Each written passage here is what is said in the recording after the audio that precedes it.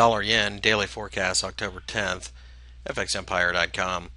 The dollar yen pair had a negative session on Tuesday, but as you can see, we're just simply bouncing around in what we expect to be the consolidation range. With this being said, we are in the middle of it, so really there's nothing to say one way or the other about this pair.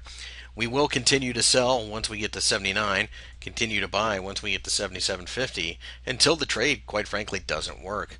With the Bank of Japan working so hard against the value of the yen, and of course the Federal Reserve and its nonstop quantitative easing, this pair really is a fight between two horribly dovish central banks.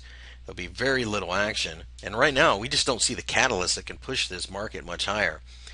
We will simply play between these two levels and leave it at that. There's really not much more to say about this pair that wouldn't overcomplicate a very simple and straightforward circumstances.